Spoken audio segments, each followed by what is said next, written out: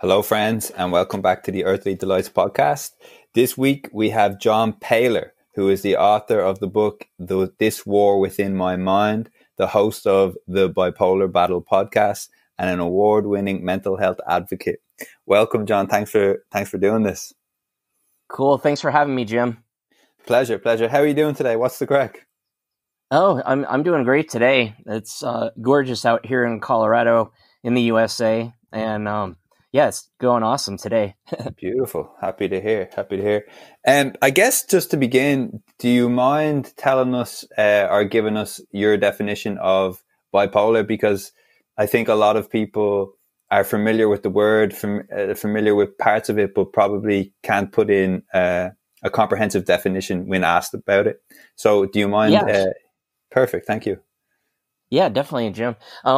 Basically, with bipolar disorder, so many people think of it, it's a mood disorder. That's exactly the definition. It's a mood disorder. So people automatically assume when I feel good or I feel down, that's kind of a bipolar mood swing, right? Well, Yeah. Wrong. It's not. That's not the way it's defined as, because with bipolar disorder, it's a diagnosable illness. And there's different types of bipolar disorder, and there's different extremes in terms of the intensity of it. And basically what it is, there's two poles. You have the manic side and you have the depressive side.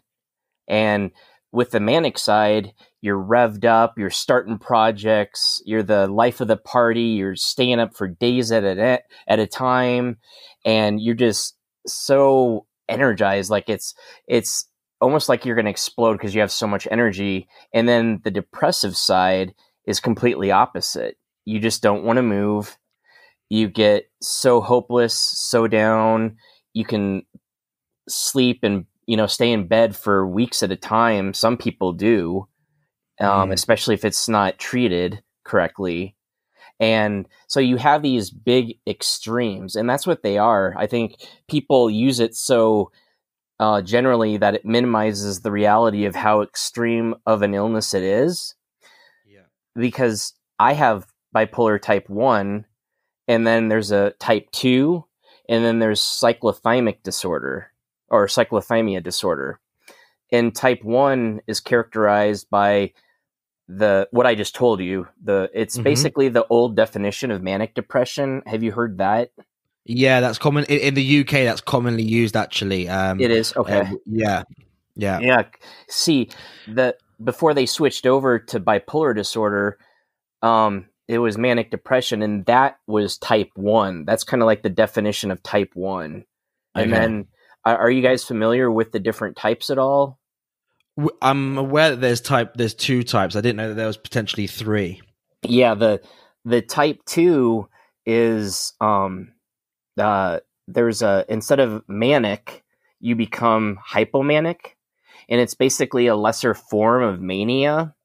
But it's not to say it's like easier to live through. I'm not saying that. I'm saying in terms of the symptomology, because with mania, you can get psychotic, you can get delusional. I mean, you can literally lose your mind to the point where you have no clue who you are and what you're doing.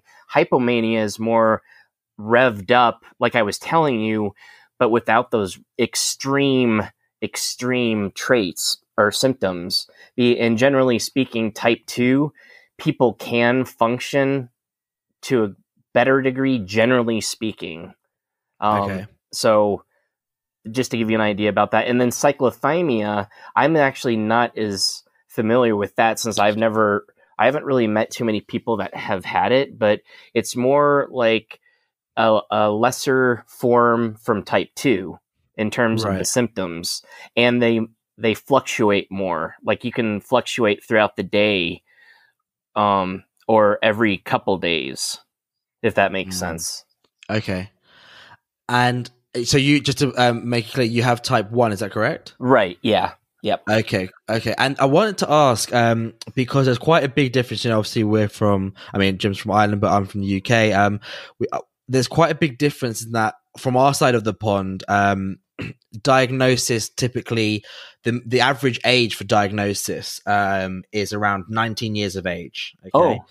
Yeah, you're surprised. And the thing is, obviously, I know just doing some research in America, it can be a lot earlier than that. In fact, I've seen some people who've been diagnosed as early as 3. Now, that's kind of caused a little bit of controversy from both sides, because the kind of the UK perspective of it is that it could be potentially dangerous to diagnose such a young child with bipolar disorder and then medicate them, because obviously their brains are still very young and they're still growing.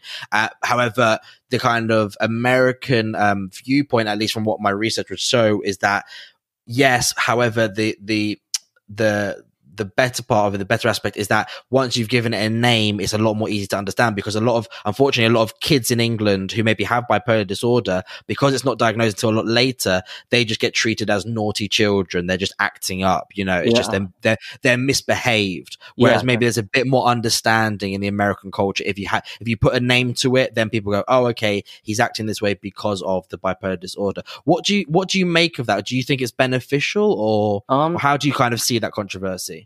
Well, in terms of when you said 19, I was surprised, but actually if you look at statistics out here in America, the average age of when someone's diagnosed over here is 25.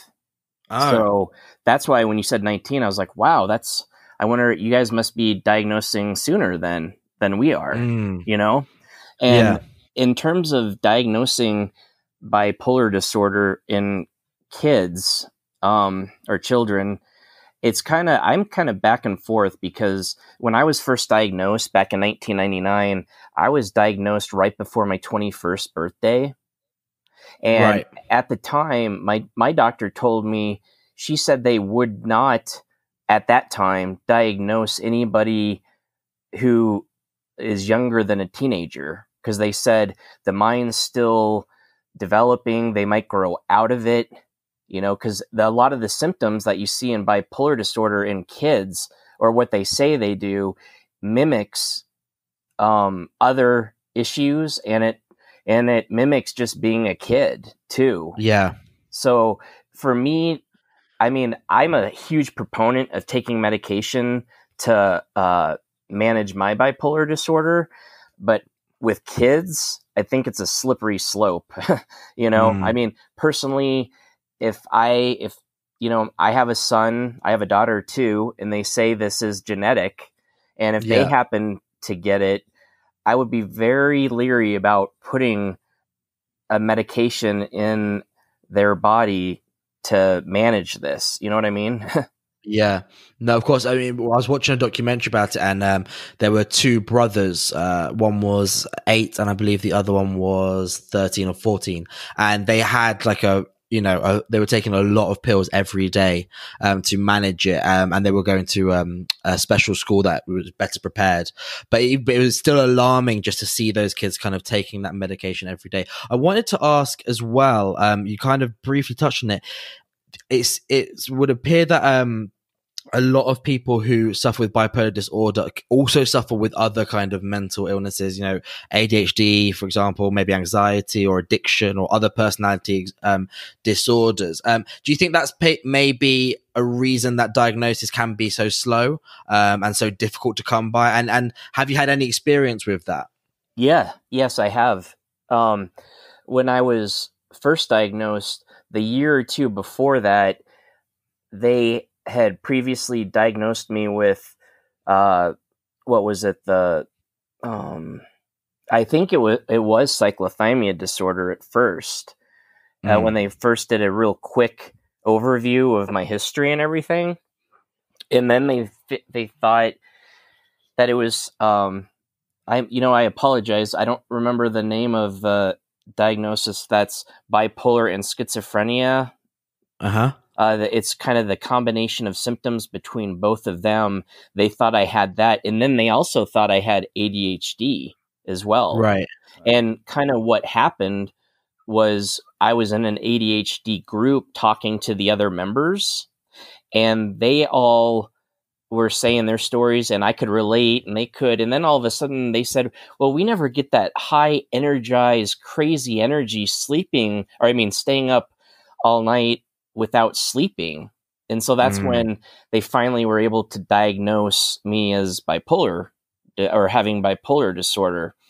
And the other thing too, it's a interesting topic to explore because, you have so many people that are kind of chiming in like, well, why does it take so long to get diagnosed and everything? Because over here, the statistics says that when somebody starts looking for an actual, like there's an issue and they feel it, they see it, they're like, okay, I'm going to go get some help. The average time is 10 years to find an actual diagnosis, which is really sad to me. Like I think we need to do better with that. I'm not sure exactly how that would look or how that would be. So does that answer your question? Yeah, it does. Yeah, for sure. Okay. Thanks, John. I would love to know what you think are the common misconceptions surrounding bipolar disorder. Well, that's a good question too, Jim, because there are a lot of different misconceptions.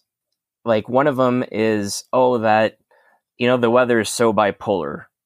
They use it as an adjective and it minimizes the actual illness. It's like you were talking, Seb, at the beginning about when you're having a mood, your mood's up, your mood's down. Oh, you must have a little bipolar in you. You know, like anytime somebody uses it in a context that makes it not as serious as it really is, it makes it minimizes the whole illness itself, and then it makes it harder for others to get help, because then you have someone who wants to go out and get help and they're like, oh, it's okay, don't worry about it, you don't need, you have a little bipolar, maybe that's it. That's what somebody told me when I was first diagnosed.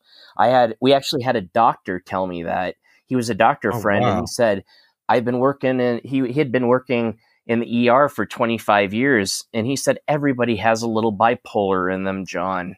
Don't worry. You have mood swings up and down, but that's not what it just is. Like with bipolar disorder, they're extreme mood swings, and they don't always swing like throughout the day. A lot of people think, throughout the day you get manic and depressed. If you look at the diagnostic criteria of bipolar disorder in the DSM-5, it does not say anything about that, actually, about cycling throughout the day. And so in terms of the misconceptions of bipolar disorder, I think that's one of the biggest ones, is about having a mood swing. Because the other thing, too, is throughout the day, this is something that does change throughout the day, is your motivation, your energy level, and your functionality. Those are huge components to bipolar disorder as well. It's not just a mood disorder. I mean, that's what it's classified as. But the other things, that's what makes it so difficult to live day to day with the illness, is because your functionality is directly impacted. Does that all make sense? Yeah. Thanks, John. I read in your blog, you said an individual living with bipolar disorder does not always follow in line with their own expectations and those of others. I was wondering, how do you deal with this disparity between expectation and reality? Or maybe should I rephrase that? Do you think people with bipolar need to be held to different expectations? That's another good question, Jim, because I've thought about that plenty of times, of course, living with it. Throughout the years, my expectation growing up was, you go to school, you go off to college or university, and then you get a good job, and you get married, you have kids, you work for 20, 25 years, and you retire. And that's kind of the way the expectation was for me.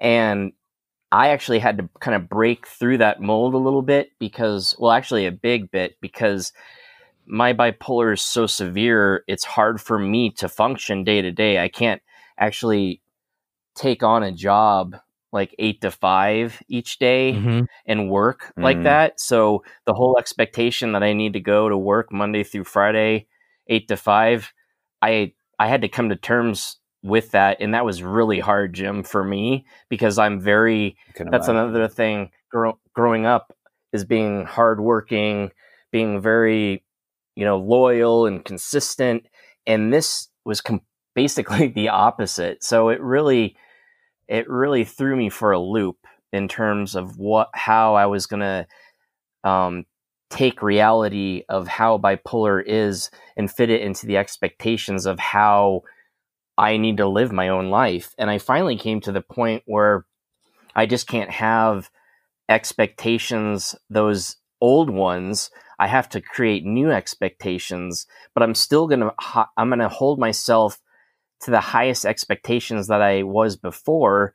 I guess the word would be paradigm. Like it's a different paradigm from before I had bipolar disorder and now. So everything had to be restructured. And when I say that, it wasn't one of those like overnight, weekend things. I mean, this is over a course of a few years that it took me to figure this out and to feel comfortable with it as well. You talk about sorry, did some research. You talk about the misconceptions and kind of how you fluctuate. You have the manic states, and then you have the more depressive states. And then I think people who maybe are slightly more aware of bipolar disorder would be aware that you have these different states. But some of us, I think, maybe think of these manic states as almost positive, right? That, I would love to be super energetic and to have this high self-esteem and this amazing confidence. I think I could do with that. But then actually you do a bit more reading into it and it's not as positive. Could you just speak a bit more to that, please? Sure thing, Seb. Definitely. I think exactly what you said. That is another misconception, that the manic part of bipolar disorder is all like running through the fields of flowers with butterflies and smiling, frolicking and stuff. Yeah. and at first, to be honest, it actually is like that for the first maybe 3 days, for me at least, 3 or 4 days. But if you've ever stayed up all night and the next day, tried to function, usually you're pretty exhausted, right? If you pull an all-nighter, you're like, oh man, I need to get some sleep. But when you have mania and you sleep, or you stay up all night and the next day, you just keep going. You're like, oh yeah, bring it. And you do that for 3 or 4 days. And for me, that's when I start to get what they call delusional, start hallucinating. And as I was saying at the beginning, I kind of lose my mind, so to speak. I don't know what's really going on. It's hard to determine what reality is, what's going on. So yes, I still have that energy, but it's like an anxious, irritable energy that you can't contain. And it's almost like your mind is trying to figure out a way to cope with all this energy. And so I've seen figures, I've seen the devil, I've seen spirits, demons. Mine are very faith-based, and I know that's not normal always, but I've met a couple other people that have had the same thing. When I was going through a manic episode in 2016, I believe, or 2015, I thought I was best friends with the Pope. Right. I literally thought I was best friends with him, and I thought if I could get to him and talk to him, I could help them figure out Christianity or Catholicism. It was just, so that gives you an example.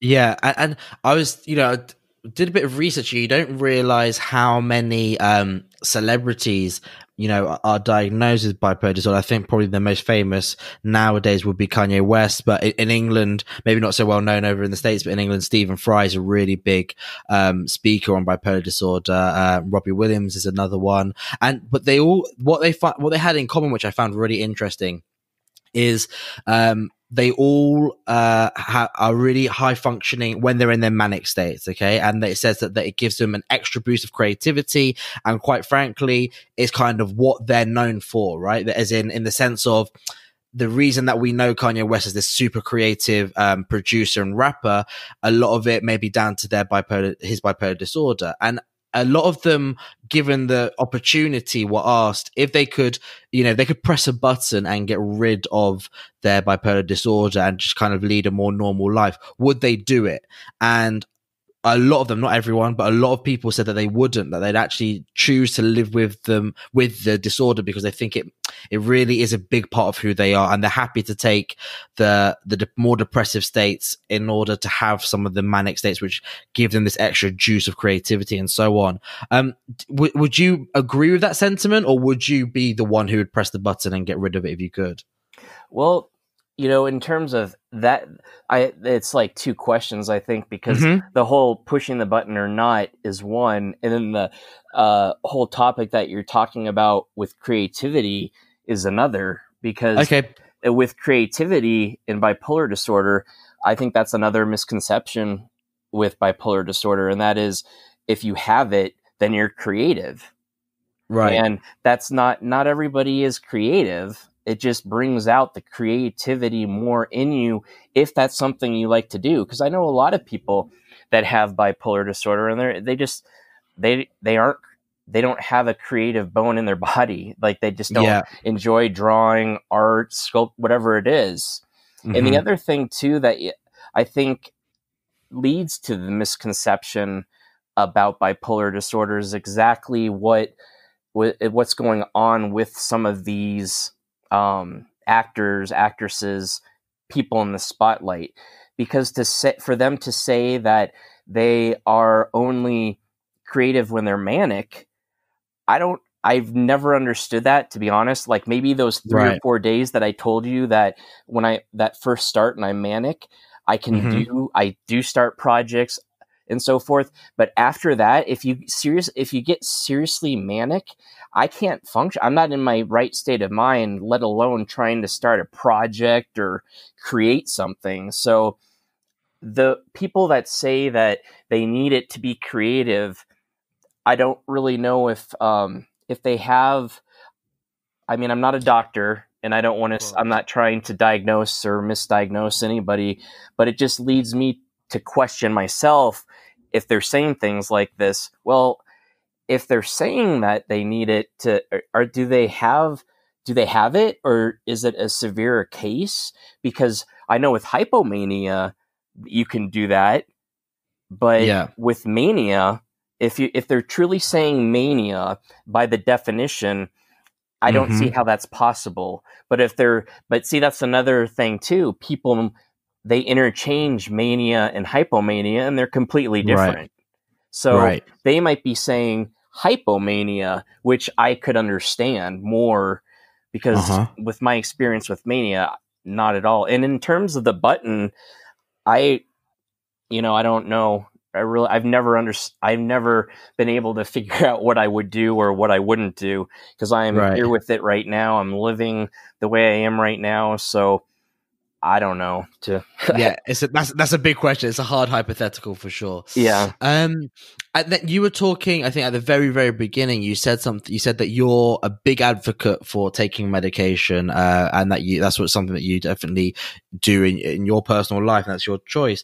I was doing a lot of research, and there is a lot of them. I think lithium is a very is one of the kind of best medications, quote unquote. But a lot of people are really scared to take lithium, because once you kind of take it, you can't get off it. In fact, there's study shows that if you kind of take it and then get off it, it actually can make things worse. So it's kind of a life choice that if you take this, you're on it forever. And people are kind of scared of that cognitive suppression. That you almost become, this image of like a zombie type thing. Would you agree with that? What do you think? What is your stance on medication and whether you should take it or not with the bipolar disorder? Well, in terms of medication or not, I am, like I said, I'm a huge proponent of taking it. I think that it's a very personal choice too, though. And I think when you're first diagnosed, I think you owe it to yourself as a person to at least explore that route. Because I know some people say, well, I'm just not going to go on medication. Well, I don't think it's good to disregard any treatment until you know a little bit more about it. And in terms of what you were saying, Seb, about lithium, and when people go off it, they get worse. everybody reacts differently to medications too. Let's say you have bipolar, I have bipolar, and you give me lithium and then you lithium.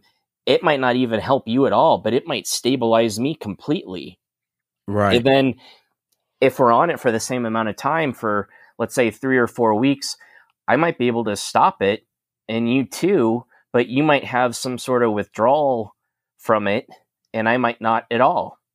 So it kind of, in terms of medication, I don't think people should just kind of toss it to the side and say, no, I'm not even going to try it, because I know there's the anti-psychiatry movement going on right now, and pill shaming to use medication, and everybody's against it that I generally talk to. But I just think it would be good to keep an open mind, because if you look at it, the medications, at least over here in the US, I don't know how it is over there, but when medications first came out decades ago, people with bipolar disorder and schizophrenia and so forth were able to start living outside of the walls of mental institutions and psychiatric facilities. So there's a reason for that. You know what I mean? Yeah, of course, yeah. So absolutely. Yeah.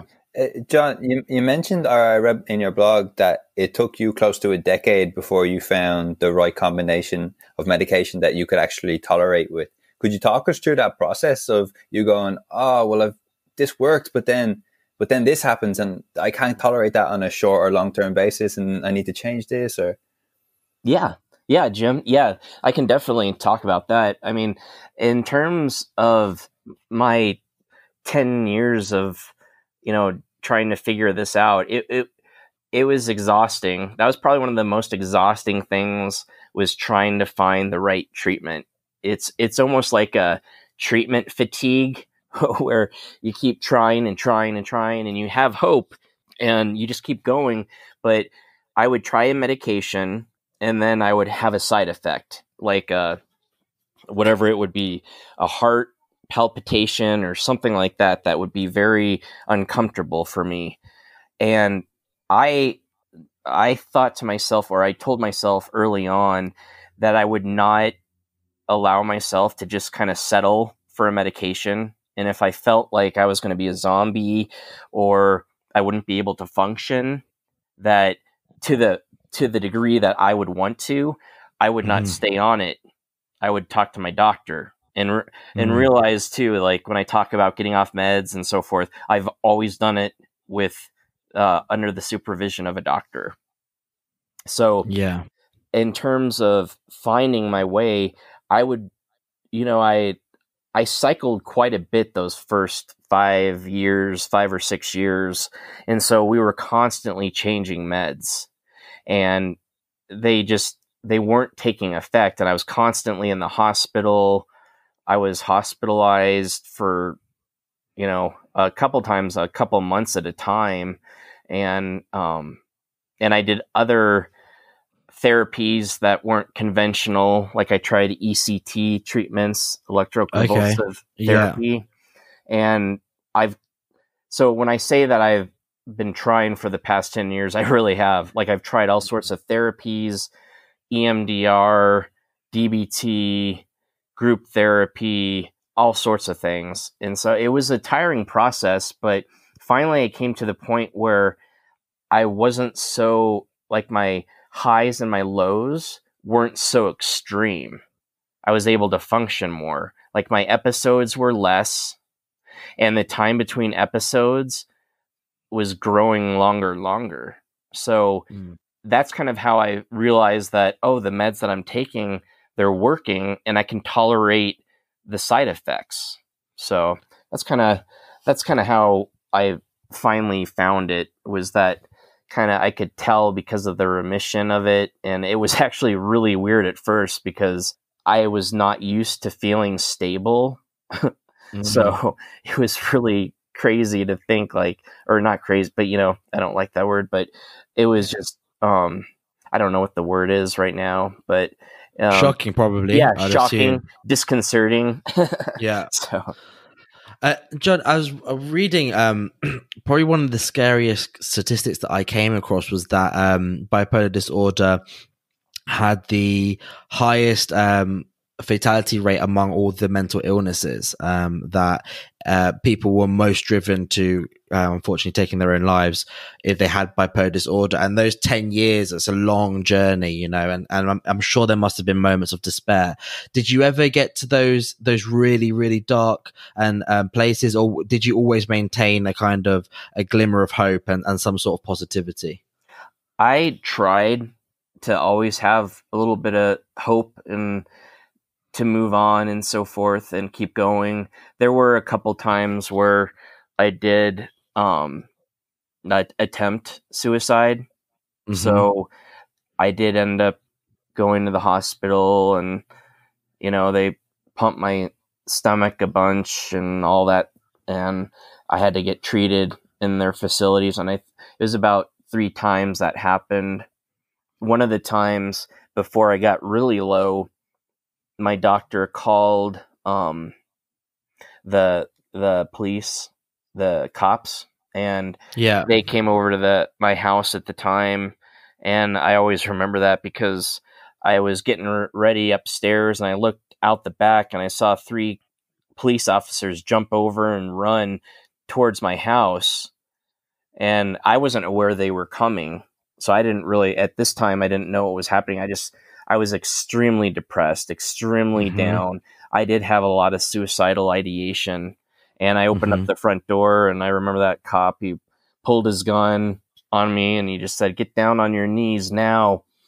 And I had no clue what was going on, remember. And he didn't even tell me until I got to the hospital. He said, "Oh, your doctor called," because I didn't understand what was going on. I didn't know what I was in trouble for. So it was pretty dark some of those times. Yeah, thanks for sharing that, John, and being so candid. You know, it's never nice to hear, but I think it's important to accept that suicide or suicide attempts are, unfortunately, a very tragic reality, but a reality nonetheless. I guess my question is, what do you think is someone who has experience, obviously, what do you think as a society, maybe like not so much talking about the medication, but maybe something that we could all do as a society that could maybe help kind of decrease these statistics and make it so that it's not so despairing? I don't know, some sort of understanding. Do you think maybe conversations like these, like Jim said, holding people with bipolar disorders to maybe a different standard? Is there anything that as a society we could do to help that? You know, I think awareness, like you were just saying, Seb, is that having conversations with people, opening up their minds, you know, hopefully getting people talking. I think the real big thing I've been finding the past few months or so with some of my advocacy work is in the U.S. going to the state level and the government, basically, to start opening up more doors to facilities and for people to get treated, because over here, the resources that we have do not take care of the demand. Like, we need more support in terms of helping a diagnosis, getting the treatments, getting the medications, getting help with therapy, like all those things. So I think it's what we're doing, like even right now, is awesome.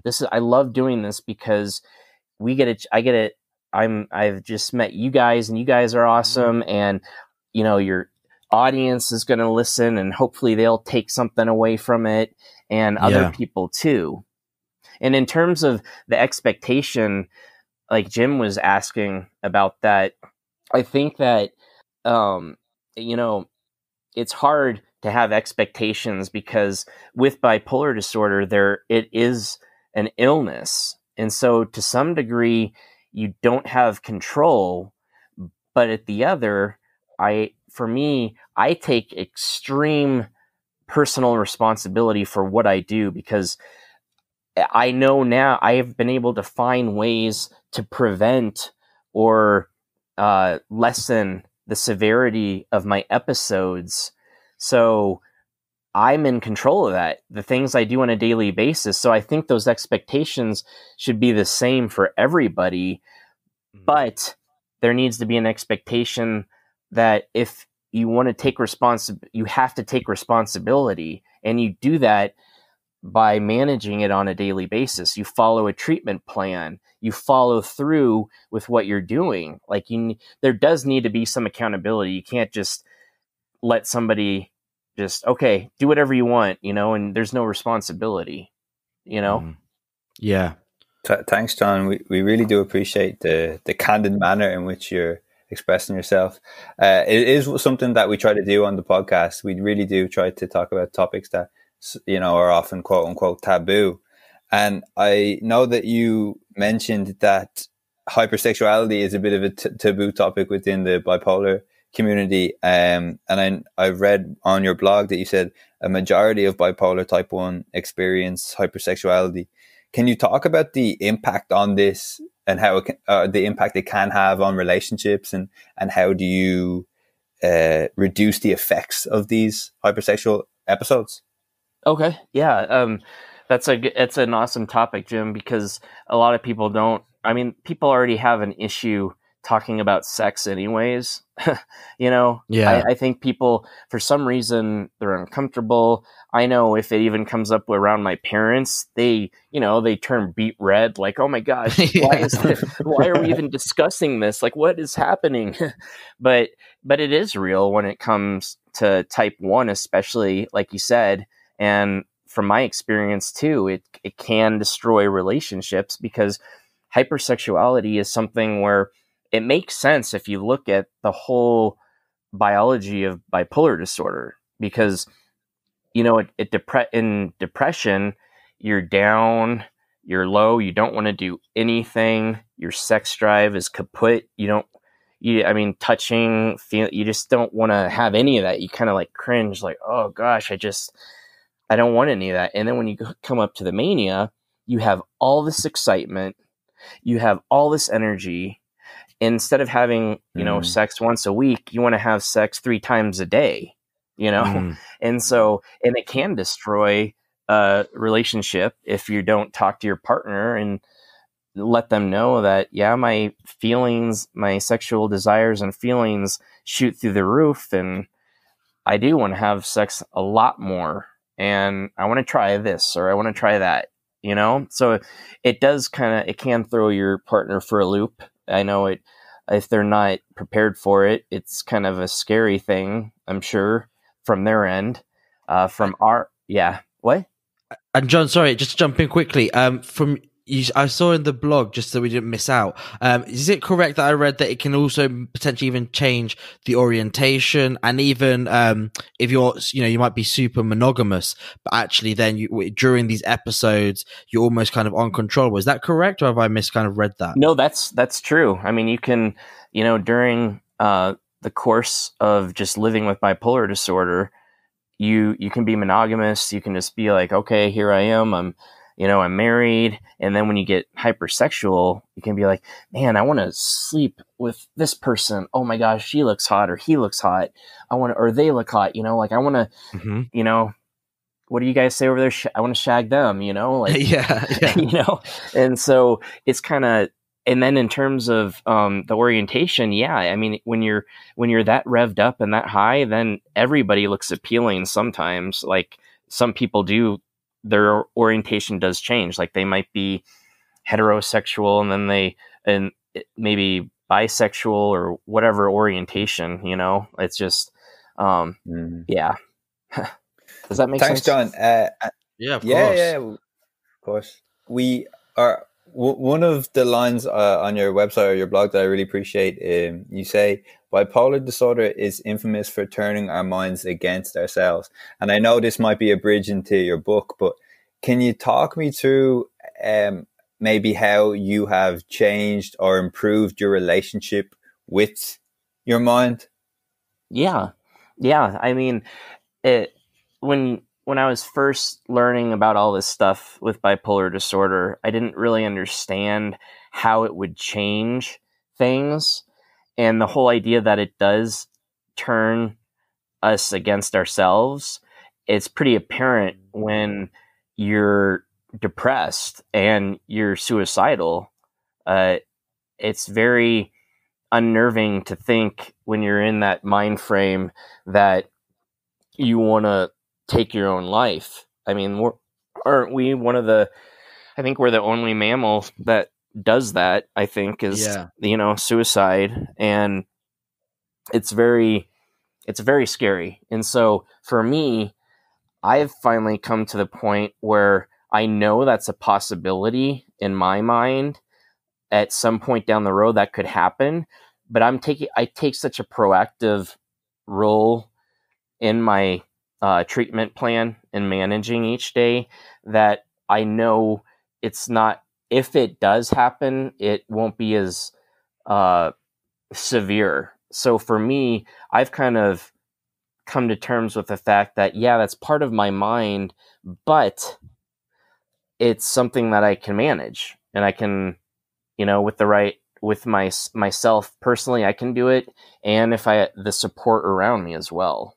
Does that answer your question this time? I don't know if you. Yeah, no, don't worry. Trust me. You're like, I mean, Oh, you're a yeah, fountain I of knowledge appreciate it. in this field compared to what we're Sure. what we're used to. But another thing that you mentioned actually is going all the way back to the start, is that you said that it's genetic, right? That it gets passed down in your DNA, Yeah. and obviously you're a father. How do you manage that worry? Because it must be a worry. And the other thing, sorry, just like kind of like a two-part question. The other thing is that I was watching this documentary, and this guy said that his dad was had bipolar disorder, but he didn't show any symptoms until he was 40, and then later on, I think maybe 10 years or so after, he eventually took his own life. But oh man, what I don't understand is how can you kind of live a normal life, so to speak, quote unquote, up until a certain age, and then all of a sudden show it. I would have thought that if you're born with it, it would be there from the offset. Or is that just another misconception? I think that's another misconception too, Seb. But I think also it's just the way that science has evolved.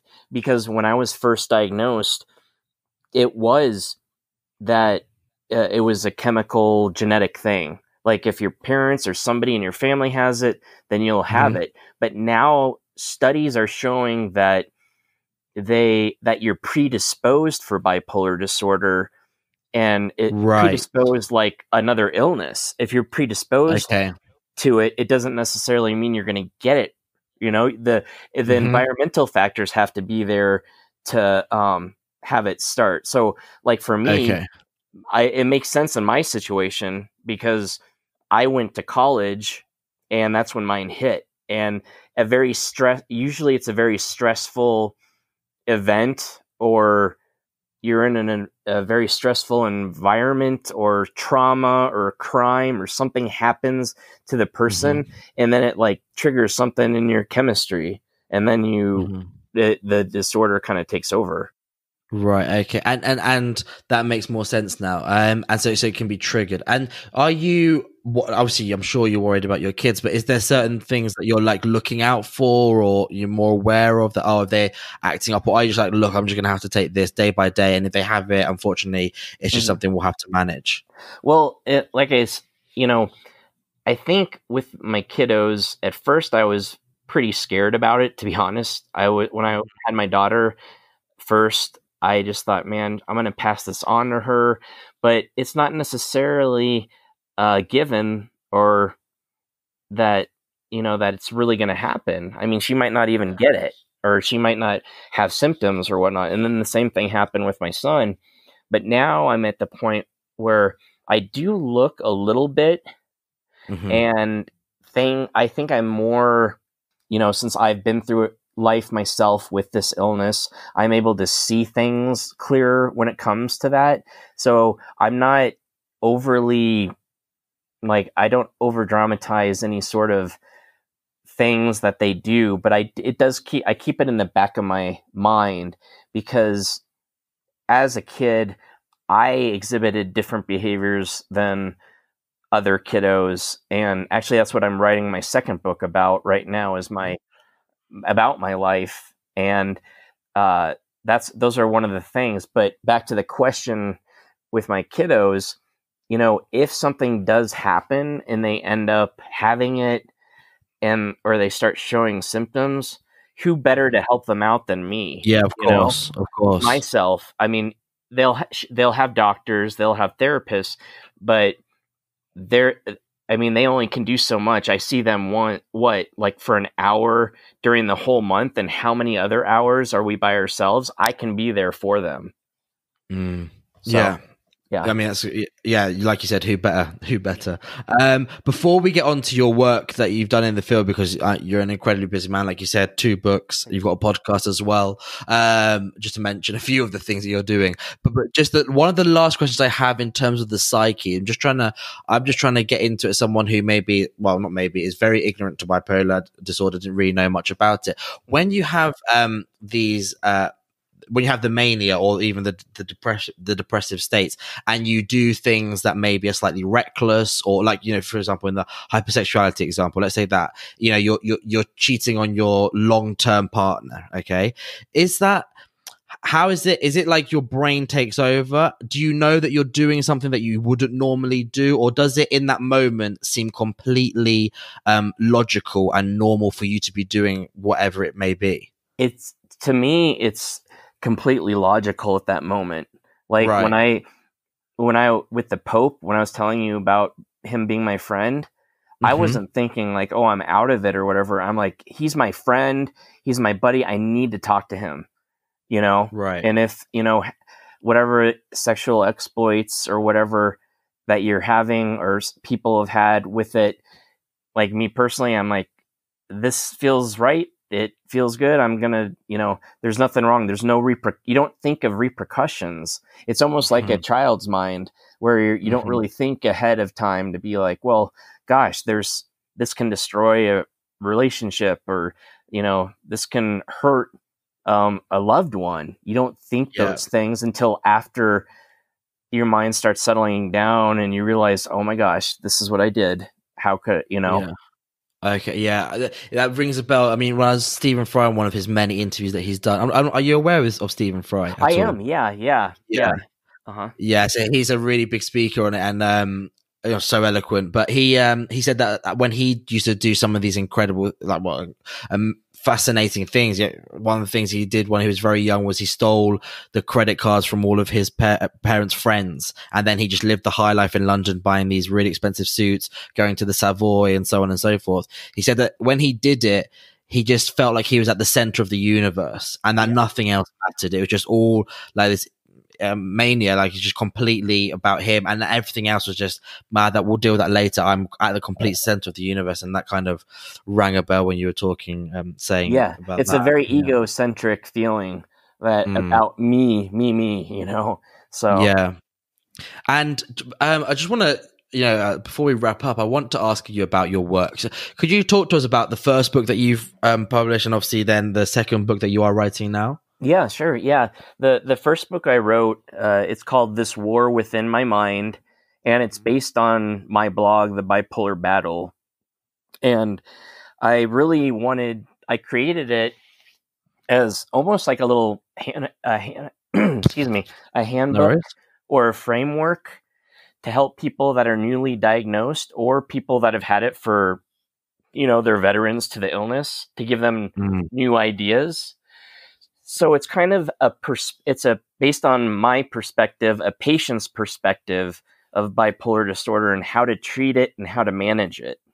And I'm really big on being a warrior with fighting any mental illness, whether, you know, bipolar or not. But I think we're all warriors. And I think that's a good mentality to have, because to live through this each day, it is a battle.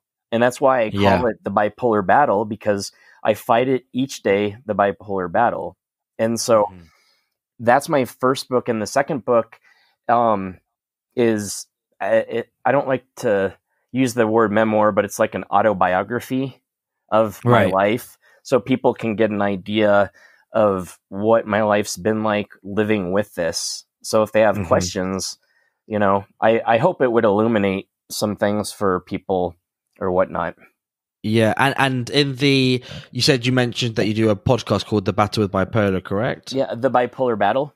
The Bipolar Battle, sorry. And that's available on Apple, Spotify, all of that jazz, yeah? Yeah, right, correct. Yes. And is that just yourself, or do you have is that just yourself talking about it on a daily basis? How does that kind of go for people who may be interested in signing up?